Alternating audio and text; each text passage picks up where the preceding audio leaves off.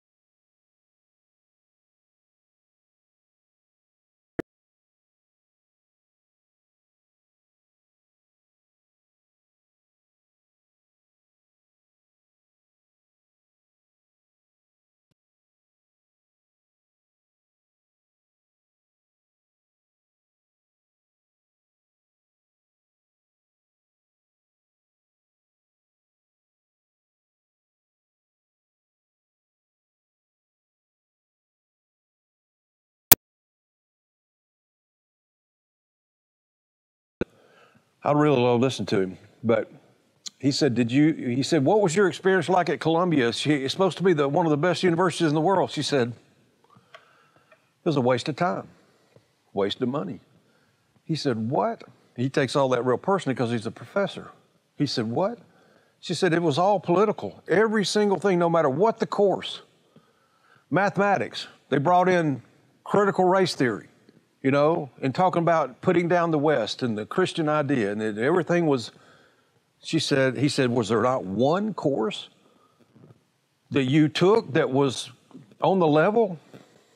She thought and thought. He said, if there was, you'd know it.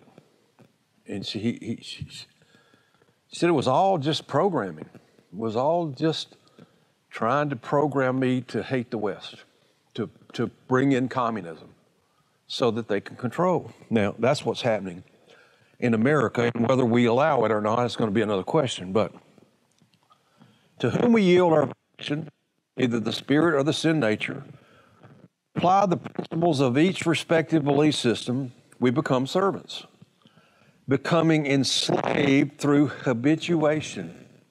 We become enslaved through the habits that are formed. Because whatever you give yourself to over and over again becomes your habit. Listen, neural pathways are formed to make that a certainty. So an event happens in your life and you've built this way of thinking about things related to that particular area of life, and boom, it just fires off.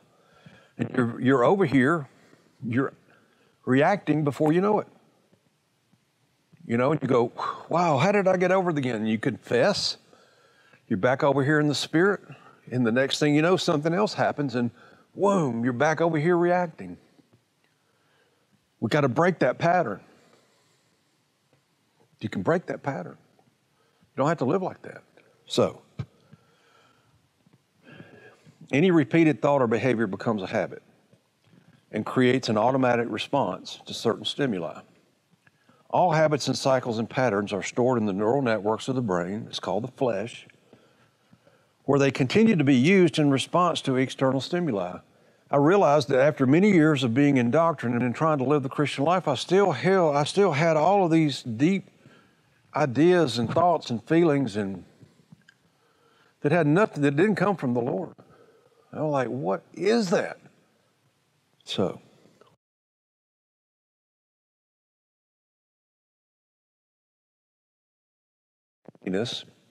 to sinful strategies for gratification, we are left more empty and frustrated than when we started. It's called the law of diminishing returns. The more you repeat a behavior, the less satisfaction comes from it. When you become addicted to something, that's what addiction is. When people take their first drink, they go, wow, that's the greatest feeling ever. But it's not quite as good. So they begin chasing that experience. And the next drink, and the next drink, then before you know it, you're benefit from it. That's how sin works. Bob Thien called it the pursuit of happiness. You know, you pursued it and pursued it and pursued it, and you never got there, and that's why. All right, let's talk in chapter 7. This is really an enigma of a chapter, because people have quoted it, people have misinterpreted it, people say it's talking about unbelievers, not believers. It couldn't be believers in this passage. Paul couldn't be talking about a believer in this passage because of the way he discusses this inner conflict. Well, he's a believer. He says, I. He uses himself as an example. I think when he's writing this book, he is a believer. Would you agree with that? That when he's writing the book of Romans, that he's already saved and it's pretty far down the line theologically. So, all right, in verses 1 through 13, here's another thing I've learned in this book. This book is a discussion of the Mosaic Law. I'm telling you, all the way through, it's a discussion. It's written to Jews. Jews are a big focus of this. He says in one passage that he's writing to people who know the law. Anyway, in verse 1 through 13, he talks about how you're enslaved to the law as long as you live and blah, blah, blah. And he's going to explain that the purpose of the law or the Jews to keep it, it was to reveal the fact that you couldn't keep it in your need for a Savior. That was its whole purpose. It was a grace gift to reveal to you that I need to be saved. It shows you this negative picture of yourself because you couldn't live up to it. You know, it was a mirror to show you your depravity and your sinfulness. That's all it was. It was never meant, listen, the Christians that are living by grace do not live by rules. Now you can use rules as guidelines to show you boundaries. That's great. But if you live your life because you're afraid of breaking the rule and the punishment that's going to come from it, then you're into legalism, into works. God does not operate that way. See, the goal is to grow into a love relationship with Him so that you want to do everything for Him. Give yourself to Him. Be His voice. Be His body, His servant. That's the goal. So when you focus on keeping the rules and not breaking the rules, you miss the whole point. Your life becomes people who believe they can lose their salvation. They spend their whole life trying to avoid certain behaviors that they think will disqualify them. Well, like the little Korean girl, I guess I'm done. You know, and they go to Romans chapter 6 where it talks about, you know, it's impossible to renew once you've crucified Christ again. Do what? Hebrews 6, yeah. Yeah, I'm sorry. And so you tell them if that passage is teaching that you lose your salvation, then once you lose it, it's impossible to renew you. And they're like, uh-oh, there's a trap. Huh? Anyway, chapter 7, verse 13, 1 through 13, the purpose of the Mosaic law to expose the destructive force it is. 13. Of death for me? May it never be. Rather, it was sin that caused the death. That it might be shown to be sin. Sin might be revealed as sin, affecting my spiritual death through that which is good. That through the commandment, sin might become utterly sinful. In other words, it becomes obvious. It becomes obvious. You can't avoid the conclusion, sin is not good. So, now my interest today is verses 14 through 23, and then chapter 8 a little bit. In 14 through 23, this is where he gets into this famous inner conflict discussion, this back and forth that he's experiencing himself. So, start with 14. We know the law is spiritual, but I am flesh, sold into bondage to sin. For that which I keep doing, now this is an amazing passage of Scripture. For that which I keep doing, I do not understand. For I am not practicing the things that I would like to do, but I am doing the very thing that I hate to do. Now, Paul describes the status of the believer caught between the sin nature, its logic and rationales, and he says, I don't understand that. Why I keep using these same reactions and patterns. Why do I keep going back? Just like I said a minute ago, why do I keep going back to that? He says in verse 17, it's no longer I, but sin dwelling in me. But here's what's important. The present tenses in this verse indicate an ongoing, consistent behaviors. All right? So we're not talking about one event. We're talking about Paul's daily, everyday life. Okay? You with me? Now, he uses 3 verbs to describe doing. 3 different words, 3 different kinds of doing. Watch. For that which I keep on doing, I don't understand. There's one. For I am not practicing what I want to do, but the very thing I hate is what I'm doing. So there's 3 doings, right? You see all 3 of them? They're 3 different words. They're 3 different processes. They're 3 different decisions. Now, let's look at the first one. Kat ergazomai, he says, for the thing which I keep on doing. Kat ergazomai is a word that means something produced under pressure. Kata means down. K-A-T-A. Down pressure. So ergon, or ergazomai, means energy. So it's energy producing something under pressure. What it is a reaction. It's these reactions that we're talking about. He says that these instinctive, habituated reactions that I keep on doing, I don't understand why. And that was me. I didn't understand why.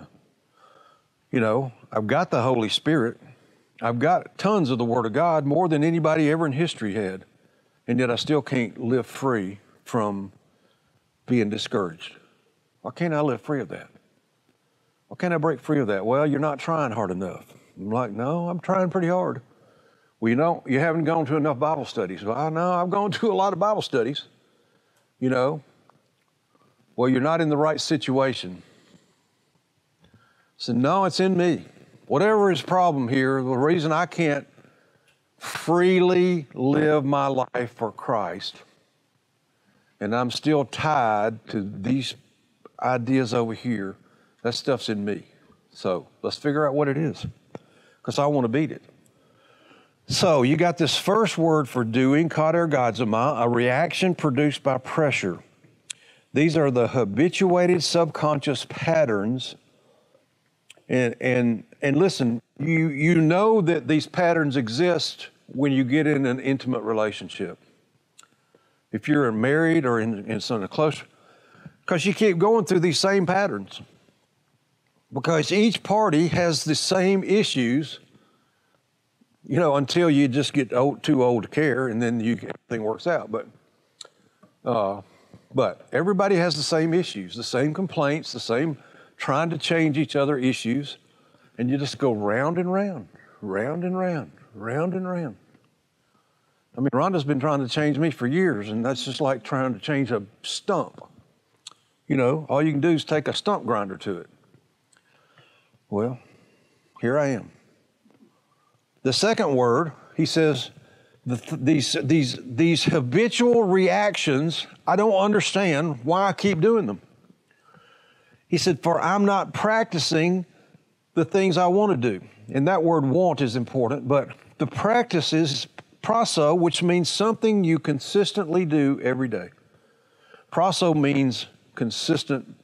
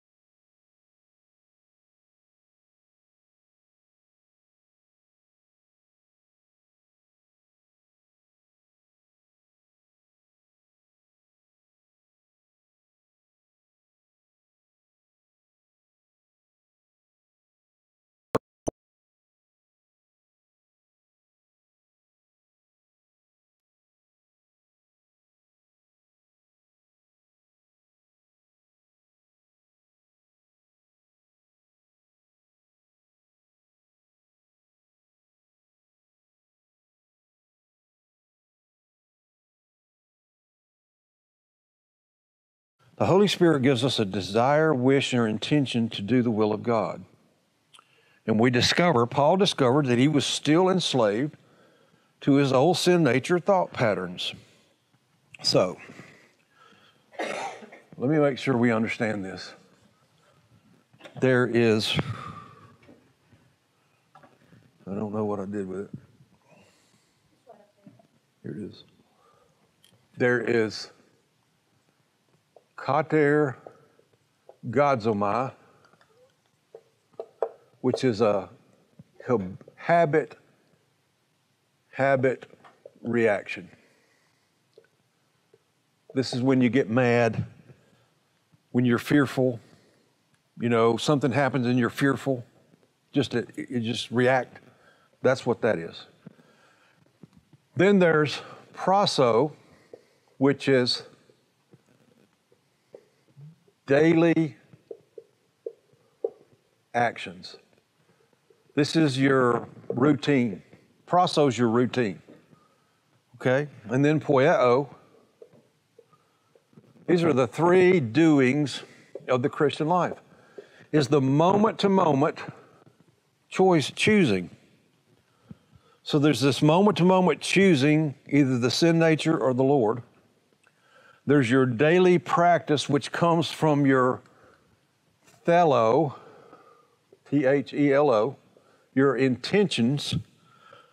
And then there's the instinctive reactions that we have based on how we've programmed ourselves.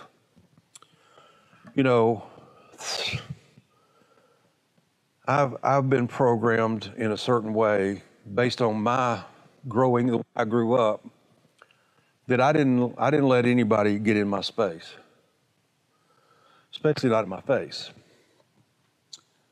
And that's deeply, deeply ingrained in me as a male and as an imbecile.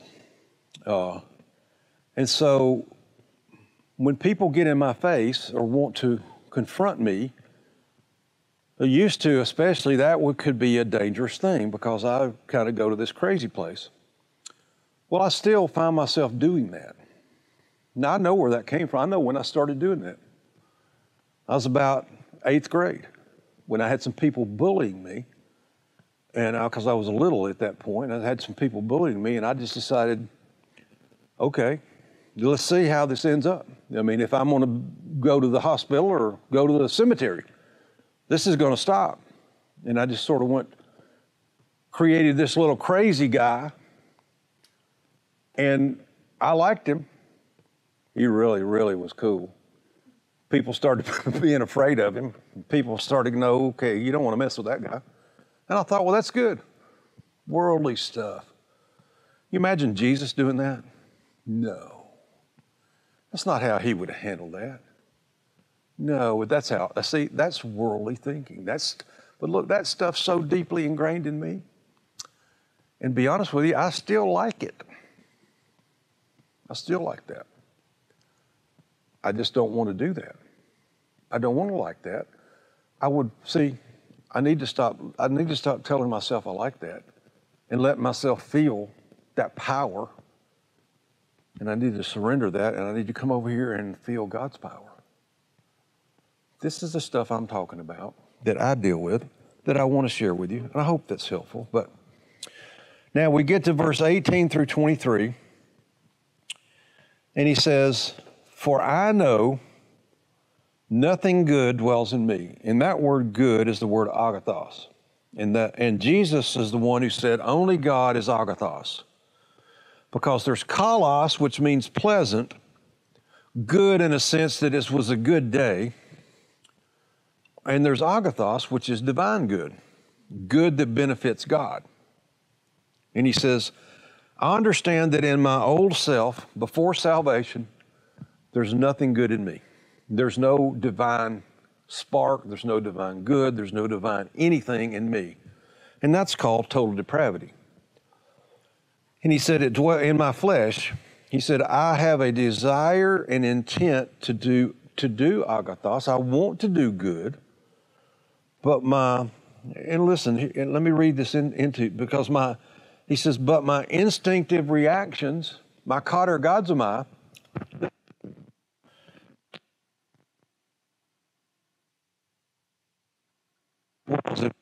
that is in my flesh. For the desire, the thelo, the intention to do agathos is in me, but the doing, there's katergazomai, the doing of the good is not.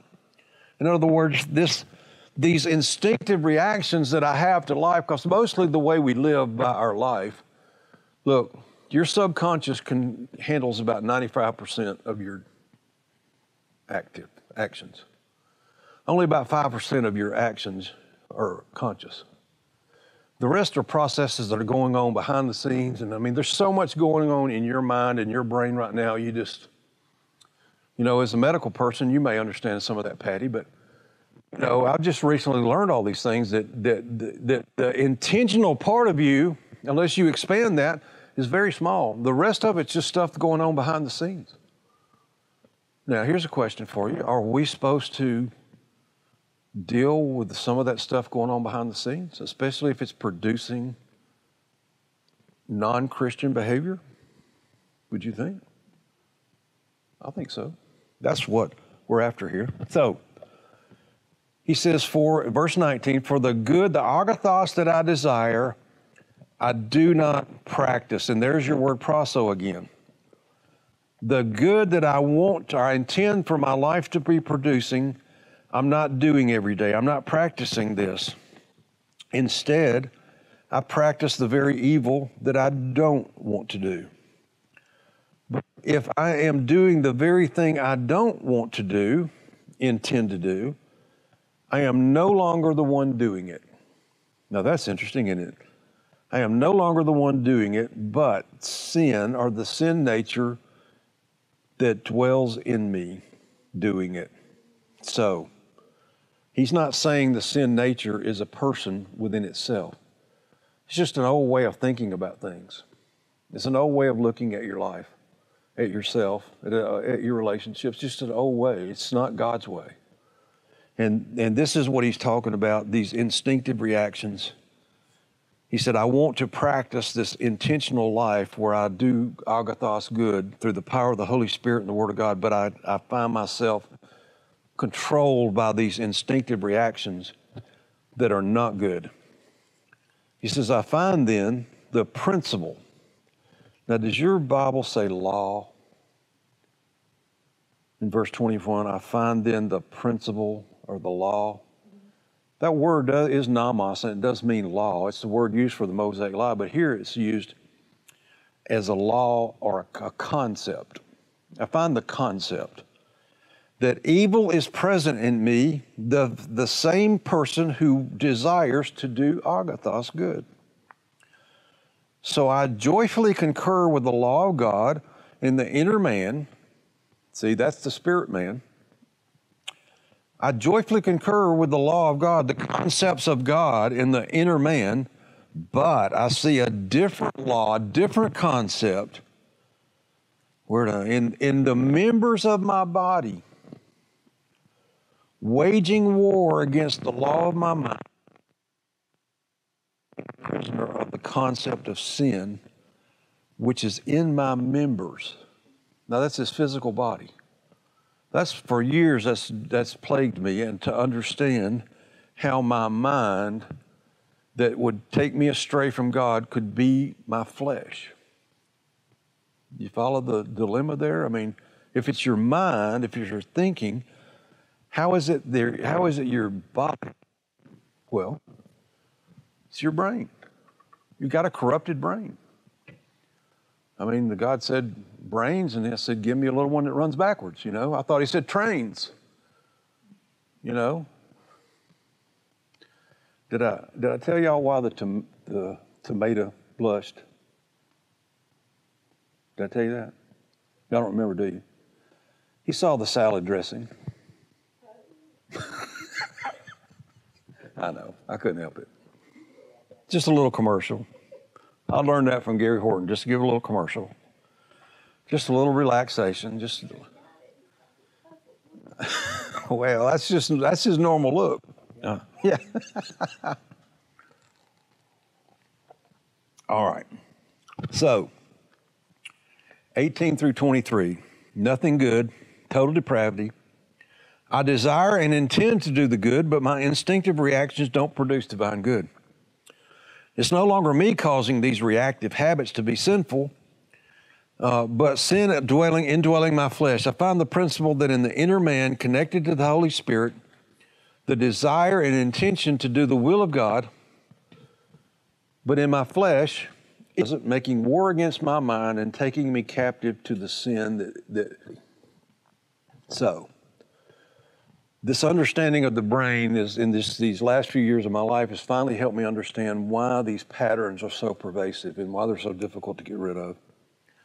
And why these things that came out of your early life especially just seem to continue to plague you and become a barrier for you to live free and to live content and peaceful, while these things continue to fight and try to take you captive. That's what he said. These things fight against you, trying to take you captive.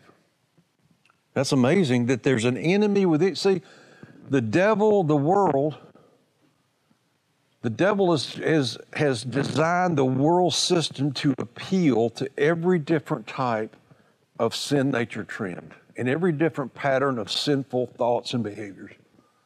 There's something for religion. This is for the ascetic person, the person that likes things orderly, that likes things to be fair, that this weight ought to equal that weight. So that's what the guy in China told this girl. He said, these things you've done are just beyond forgiveness. You know, there's too much weight there. Of course, that's a lie, but so the ascetic person loves religion. They gravitate towards systems, quote, Christian systems. And listen, any Christian system that does not operate from grace is not Christian. I don't care what you call it. They have simply taken religion and hijacked the name of Jesus Christ. And that's the definition of using his name in vain for an empty, selfish, self-centered purpose.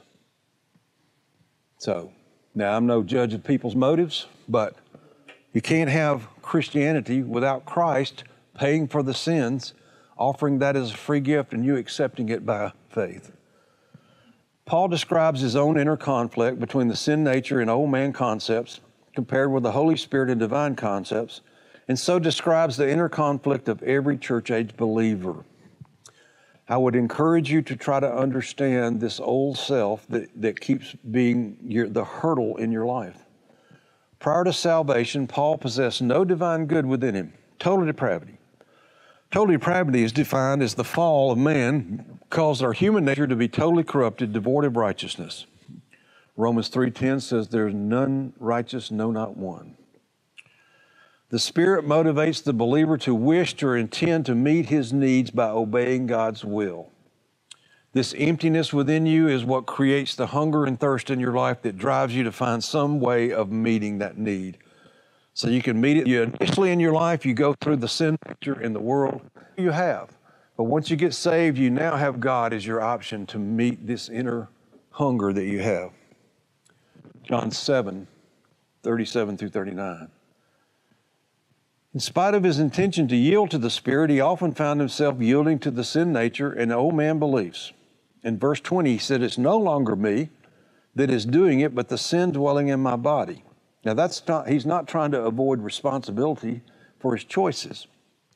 He's saying that this thing in me has a life of its own. It's not a person. It's not an entity that's alive and aware and trying to destroy me. It's me having been oriented wrong, and those patterns are still operating. That's what he's talking about. Breaking those patterns. And when you're filled with truth, when you're full of truth and you know truth and you love the Lord and you're trying to live for the Lord, and you're able to remove these things, your spirit life takes off like a rocket ship. That's the goal. All right. In spite of his intention to yield this spirit, he often found himself yielding to the sin nature. Caught our God's mind, produce something under pressure. Habituated patterns of thought, feeling, and acting from pressure. This word law or concept, law nomos, is used mostly for the Mosaic law. But he says, I see a different law, a concept or principle. And he said, this sin that dwells in me is making war against me. It's a fight against your mind. So it's a fight against keeping you from being filled with the Spirit and walking in the Spirit. Taking my thoughts captive. This word, taking him captive, is the same word that he used about taking every thought captive to Christ. It's the same idea. So 2 Corinthians 10:5, he says, the goal of our ministry is to tear down all the strongholds that you're guarding yourself within your own mind. The walls you built to protect you from this life. You got to tear that down. And then you got to take every thought captive and give it to Christ. Let the Spirit be the ruler to reign over your thoughts. Here he says that the sin nature and the old way of thinking is trying to do that very thing, to take you captive and enslave you to living like that, living the old way. All right. Old sin nature plus old man beliefs are the deeply habituated patterns. They're our default under pressure that seek to regain control of the soul. The fight against the Spirit is to take our thoughts captive to be controlled by sin. And our goal is to take our thoughts and let them and yield them to the Spirit. All the way to the depths of your soul. Not just on the surface, not just so that you look the part, or you can even act the part, but you really are the part. You got to let your whole self be examined. You know, what is it? Clean out my heart. What's that? With hyssop? What's that psalm?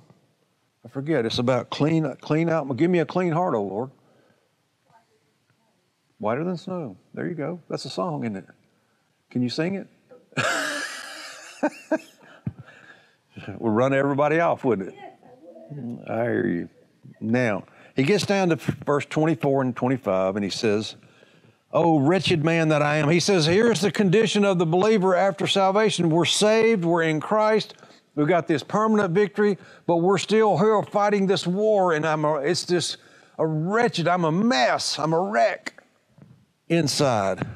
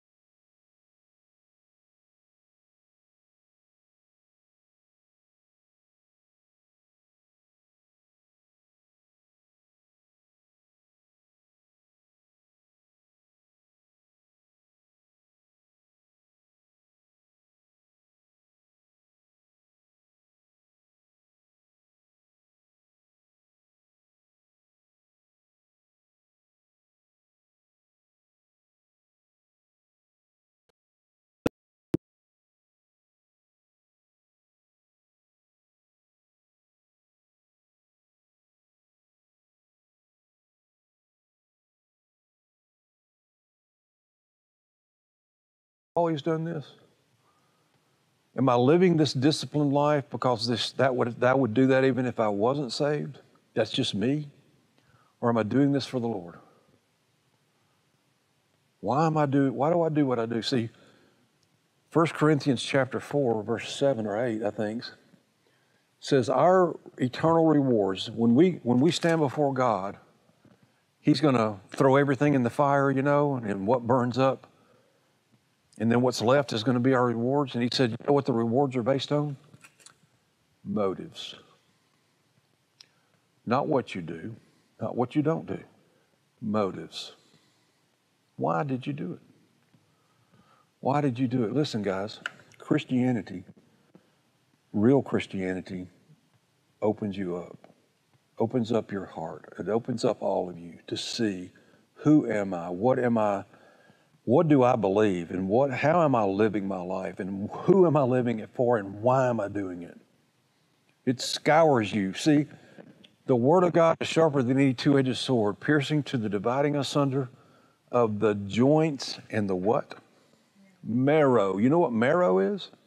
It's the insides of the bone. He doesn't peel the flesh off and then the meat off and get down and pull the bones apart. He does all that, and then he takes the bones and cuts them open to see the core of you. I just want to challenge you to look at your core, to look at what's going on in your heart. Not to say that you're not living this great, wonderful, I don't know. That's between you and the Lord. I just want to challenge you. This is my challenge anyway. And maybe I'm selfish to teach this all the time, but I really think it's the hurdle that every believer comes to after they get their sword and they get their armor and they learn how to defend themselves and they learn how to swing the sword and they learn to be a soldier and they learn what the mission is. Then the commander says, now it's time to look at the person in the armor. Let's look at what's going on in the armor. I mean, who are you? What are you? What are you believing? What are you holding on to? And why are you doing what you're doing? Those are the questions that maturity leads you to. That's maturity, is why. All right. The Mosaic Law was a grace provision to reveal man's status in Adam and our need for Christ. The Jews turned it into a work system by which they believed that by keeping they could be saved. That's amazing. But it shouldn't be amazing, because so many people do the very same thing now. They turn Christian principles into the same kind of thing, that you got to live this way or you're toast. So rather than hinder sinful behavior, Paul explains that the law made sin more obvious. It made him want to do it more. Have you ever told one of your kids that they couldn't do something? They just want it more. Just tell them, no, that's not for you. If you want them to do it, or if you want them to want it. Look, just tell them, no, you can't come back to church. There's no coming back to this church. And then they'll want to do it. That's the point I'm making. I'm just being goofy. After salvation, the believer is hard caught in the war between the influence of the flesh, which is the sin nature and acquired beliefs and patterns, and the influence of the Spirit, the divine nature, and his acquired beliefs and strategies, and must decide whom he or she will yield, to whom he or she will yield and be enslaved. You're going to be enslaved to one or the other, because you operate off habit. Your brain works off habit. Simple as that. Whatever you do over and over becomes your habit. It's been that way your whole life. I mean, you grew up tying your shoe a certain way, you still tie it that way. Habit. You know, you grew up thinking about things a certain way, habit. That's how we operate. That's how the body operates, through habit. Everything is that way. The inner conflict carries no condemnation. Listen, it's okay if you're not doing it. It's okay if you're not there. It's okay if you mess up. It's okay. And listen, here's the deal. We got to treat each other that way. We got to treat each other that way. You say, well, I'm so self-righteous and judgmental, I just judge everybody. Okay, let's grow out of that. But in the meantime, you're forgiven. You know, I get angry easily and I snap at people, and okay, well, let's grow out of that. Let's find the root of that. What are you telling yourself that says that's the right thing to do, or appropriate, or somehow you're going to benefit from doing that? Because that's a lie, and you keep telling yourself that lie. And now you've turned it into your habit to automatically tell that. Every time you do that behavior, you should step back and go, what was I thinking? What was I telling myself that said, that's the right thing to do? That will benefit me. Because it's not true. You have to break that pattern. Listen, and when you can catch yourself in that process, hear your own thoughts, that's when you can go, uh-oh, not going there today. Not going to get mad. Not going to get mad today. Not going to be afraid today. Not going to regret my life and look back on the things that have happened and go, golly, not going to do that. I'm going to trust that the Lord has forgiven those things. All right. So there's no condemnation. Our choice to focus on the Holy Spirit and categorical Bible doctrine enables us to recognize our false behaviors so that we can remove our self-centered beliefs and exchange them for the thinking of Christ. And that's what transformation is. That's what spiritual growth is. If you want a summary of transformation and spiritual growth, it's that right there, is to recognize your false behaviors and remove them and exchange them for the thinking of Christ. That's what growth is. The word he uses in chapter 8, verse 5 through 6, phroneo, let me read that because I got a second. He says, for those whose minds, those who are focused, enslaved minds, phroneo, on the things of the flesh and what the flesh gives you and the benefits the flesh offers. But those who are dominated by the Spirit focus their mind on the things of the Spirit. For the mind set on the flesh is death. It leads to temporal death out of fellowship with the Holy Spirit. But the mind set on the Spirit is life and peace. He said the sinful mind, the mind set on the flesh, is hostile toward God. It does not submit itself to the law of God or the concepts of God, for it is not even able to do so. And those who are in the flesh cannot please God. You know, when you live your life in the flesh, and I think most people that call themselves Christians do that. Maybe that's unfair. Maybe I don't know, and maybe I shouldn't say. But I think it's true that very few people understand about confessing sin and being filled with the Spirit and walking in the Spirit and listening to the Spirit. They don't. I think their idea of being a Christian is to be nice. To be nice. And I think that they're going to spend their life and not ever overcoming it. Look at what your thinking is. Examine your own thoughts. Ask yourself, why do I do that? Why do I feel that way? You know, we've had a lot of turmoil, especially in the last year or two, about moving and what the ministry is going to be, and people have left and got hurt feelings and become frustrated. And my question is, why? I mean, what are you thinking? I mean, I've been in all that too, getting frustrated and wondering, why doesn't everybody see it my way? Why don't you look at it my way? And the Lord says, because they don't need to see it your way, dummy.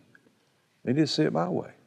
And you need to just relax and let me work this thing out.